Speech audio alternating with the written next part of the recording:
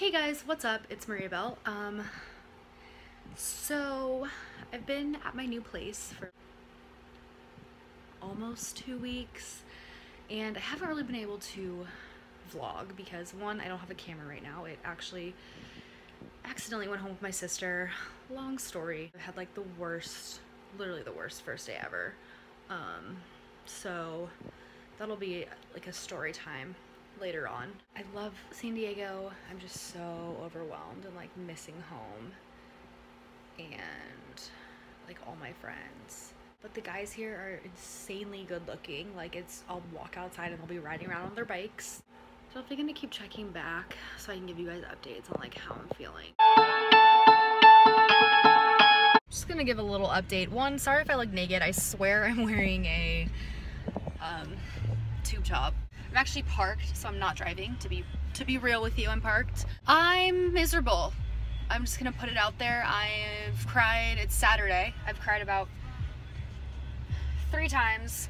I'm just very unhappy. I know like I've only been here 2 weeks. I'm like really disappointed in myself. Yeah.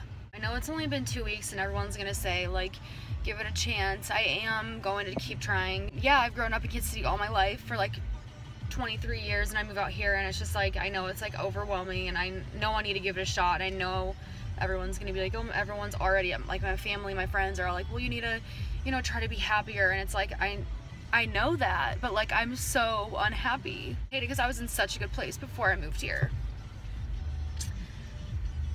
That's, I think, the main hardest thing for me right now is like being unhappy because it took me so long to be happy back home with myself and like with people. I cut a lot of people out in my life to be where I was 2 weeks ago. So it's just very disappointing for me that I'm like this again because I tried so hard. So I'm about to go to Barnes & Noble and get a book so I can go to the beach and read, and I'll check back in. I just wanted to get real and I'm literally about to start bawling. So I'm gonna cut this right here. It's a little bit later in the day since I had my little on-camera meltdown. I went to the bookstore, was there for like an hour. I got 3 books. I went and got Mountain Dew and sushi, and I'm gonna go sit on the beach and just read. I think that'll help me keep my mind off like how sad and upset I've been. Still homesick, still sad. So here's the non-glamour of moving across the country and feeling sad, so yay.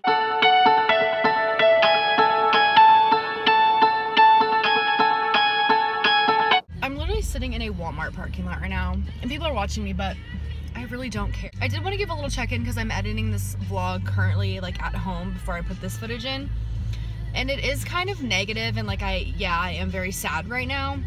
Everything I know is gonna get better, and it's like I was just in a very like sad, terrible mood this weekend, especially yesterday. So you'll see whenever I'm like in my car crying basically. I did just want to like do an outro and kind of just be like, I know this vlog is a little negative and sad and I seem really sad, but I mean this is a new place that I moved and I'm like still adjusting. It's a huge culture shock, like huge. Shout out to Trader Joe's. They've been so nice and so great to me. The people that all work there are so nice. Like I've literally told half of them my life story. So shout out Trader Joe's for, you know, being my therapist, even though it's a grocery store, but what's good. I do have a camera coming. This has all been on my iPhone, but my camera for my sister is being sent to my house. So I should be able to, you know, have more content. I did just want to kind of say things will get better. I do apologize for this one kind of being sad, but this is real. Like this is my life. I'm, you know, a little sad right now, so I'm not gonna lie to you guys about that and show you guys like how perfect my life is because honey, it's far from it. Like this is a huge culture shock. And yeah, thanks for watching and I will see you guys next time.